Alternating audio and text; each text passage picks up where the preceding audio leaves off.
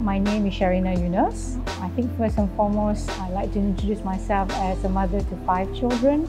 I've got 2 children on the autism spectrum, and that's what started my journey with Learning Ladder Society, which is a society that I was a founder and a president of until now. Learning Ladder Society has been around for quite a while actually. It was first established in 2007, so it's been 12 years. We first opened our doors, which is our Learning Ladder Center for children with autism and related disorders in 2009. So it's 10 years now or more running intervention services for children with autism and related disorders.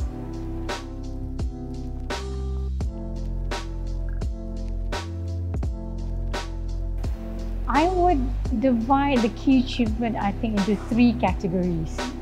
One would be awareness, the other one would be the intervention program itself, and I think the third would be the human resource development. Yeah, so for the awareness, what we did was we carried out a lot of awareness campaigns. Because with autism, there's a lot of myth and misconception. People have their own idea of what it is, but medically what it really means and how it affects the individual it can be quite different.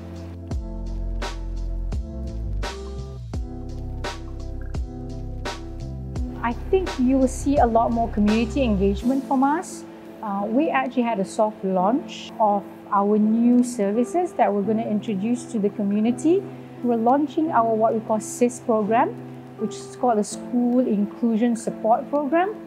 The SIS program is a training program designed for teachers as well as parents to help integrate children into the school environment.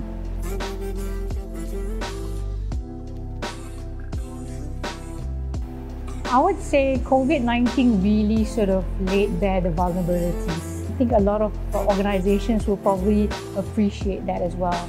Of course, number one, it is a total disruption for our services.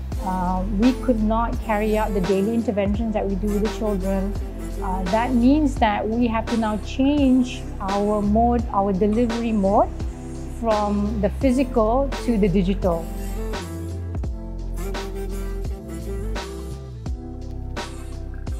They can, if they want to know about us, they can contact us.